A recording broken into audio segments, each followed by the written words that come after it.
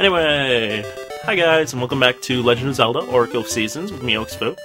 And ignore that if you will. Now, first we're just gonna go into Horon Village because we can't actually do anything above us. And oh my god, it just turned from winter into spring. Let's see what this little guy got to say. If you get onto the flower, you can shoot up the cliff too. It works only in spring when flowers bloom, so I'm getting my fill of it. Oh really? I bet this won't be a handy mechanic later on in the game. Wink, wink. This is Horon Village. Hey, I've never seen you before. The Maku tree? Head east. Now let's see if this actually works. The reason I'm using the Visual Boy Advance emulator on the Wii is because... okay, this is... Nintendo did something here. They realized that the Game Boy Advance was coming out, and even though this was a game meant for the Game Boy Color, they put in the Advance shop right here, which houses things like different rings and like gaseous seeds, which we'll get into later. There's nothing actually important in there, just a bunch of cool stuff that you couldn't get on the Game Boy Color. Unfortunately, Visual Boy Advance isn't doing this emulation as Game Boy Advance, it's doing it as Game Boy Color, so we can't get in there. I guess I'll try to do that with on my computer emulator at some point, just to show you what's in there, but don't hold your breath. Anyway, this is the house of the wise know-it-all birds. See them if you have questions. And they basically are a tutorial through the game. Anyway, it goes from hot... Oh, wait. It goes from hot to cold in a flash. The seasons are in utter chaos. What will we do to this year's harvest? It'll do crazy things to it, of course. But anyway, let's go actually meet the mayor of this town in here, because I do not have an ulterior motive in going to see.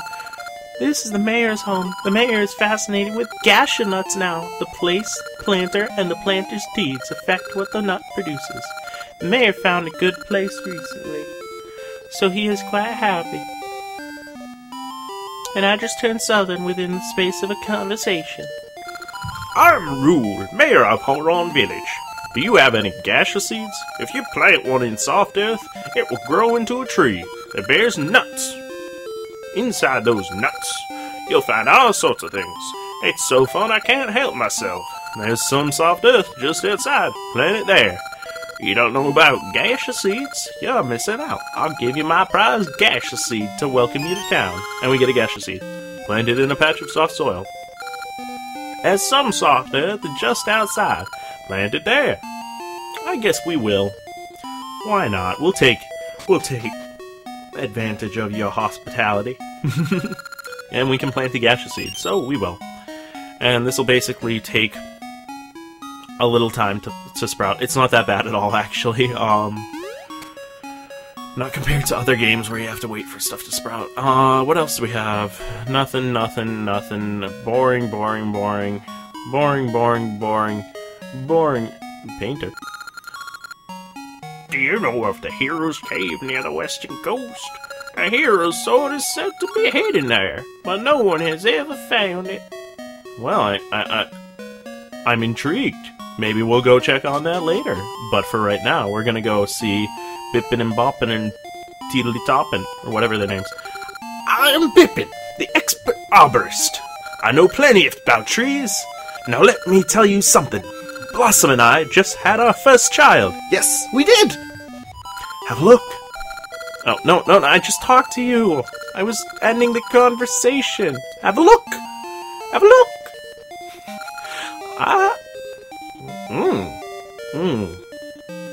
Let's tone down the high pitch for a second. Oh, I wish I could do a Blossom from Powerpuff Girls voice for her, but no. I am Blossom. This is my first child. A healthy baby boy, but I am having trouble choosing a name. Can you help me think of one? What would you call him? Well, I'm gonna name him after the hero of time. Why not? Got nothing else better to call him. You would name him Link? Maybe not. Yeah, I would. What am I talking about? I just wanted to do that. You would name him Link? Yes, I would. It's a fine name. That's what I'll call him. He seems happy to have it. Come visit us anytime. Aww. I'm happy that the baby is happy. But anyway, what is this mysterious stare? What is that? We'll find out later. But yeah, anyway, I seem to be having troubles. Oh, we gotta talk to Vashu first. The Snake Master. Do come in, I am Vasu, the jeweler. Is this your first time? Then let me explain jewelry. Rings made from mystical seeds have very mystical powers. If you wear one, its mystical power will be passed to you, but you must keep it in your ring box. The mystical power will gradually weaken, and you won't be able to use it. Understood? Yeah. Oh, you don't have a ring box? I like you, so here, take this ring box. You got a level 1 ring box. It can hold 1 ring.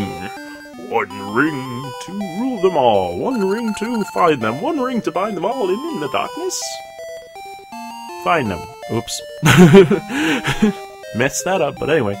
Take this ring as a sign of our friendship. You got a ring. Get it appraised later. Until you had a ring appraised and its power revealed, you cannot wear it. Let's appraise it. Which one shall I appraise? Praise this? Yeah.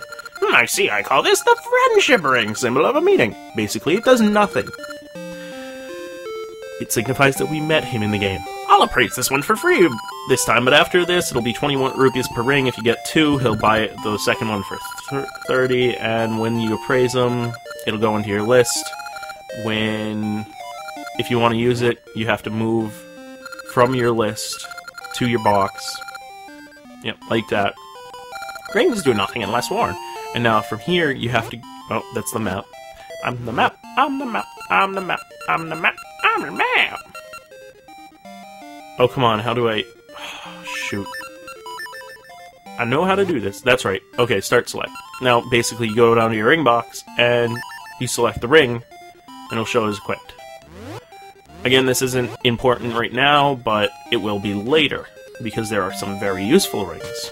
Very useful rings.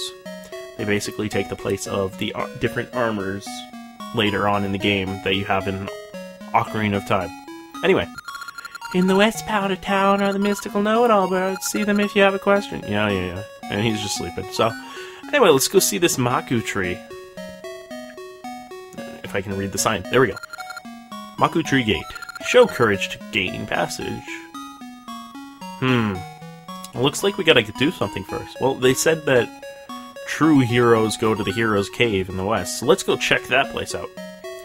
So yeah, basically what I wanted to do here is, because I cannot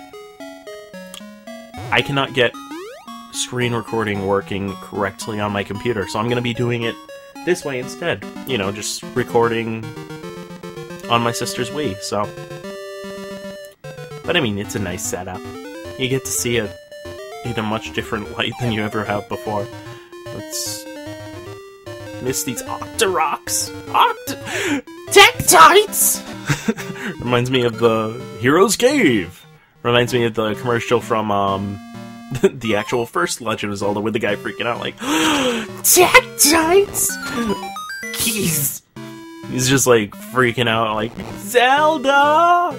Like, Legend of Zelda, you gotta find Zelda!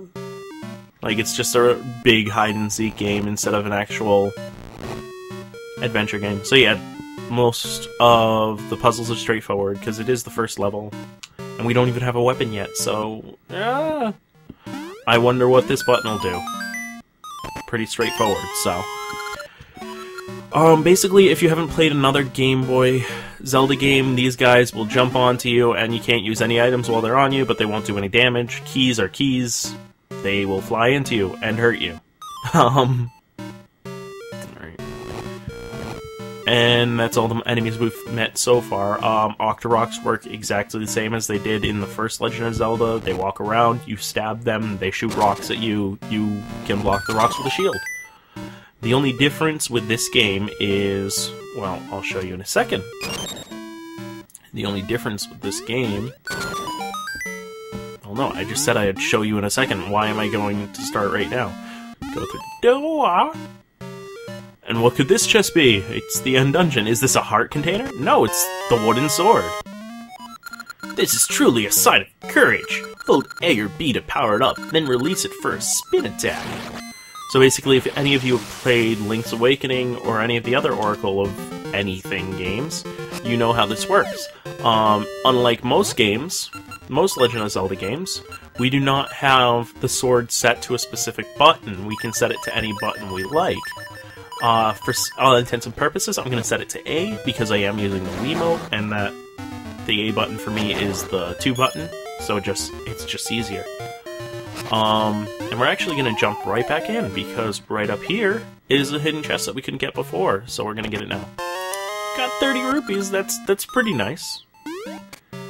And it's 40 rupees to get our first shield, so...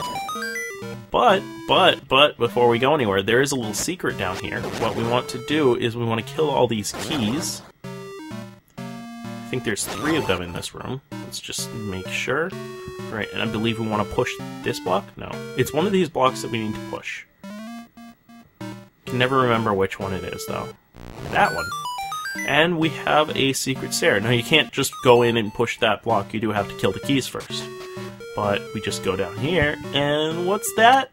That is a Gasha Seed. Which, again, these come in handy because this is where we get our rings, for the most part. It's randomly driven, so there's no telling what ring you're gonna get. But it's a fun little mini-game thing anyway. It's not even a mini-game, it's a fun little side quest thing. So, anyway, that's the Hero's Cave, and now we got the sword. So, we're running... I'm just gonna end it here. It seems like a good place to end it. So I will see you guys next time on Let's Play Legend of Zelda Oracle of Seasons with Miox Fu. Take it easy, guys. You know, it's funny, whenever I do that, I do like a little salute with the Wiimote. Take it easy, guys.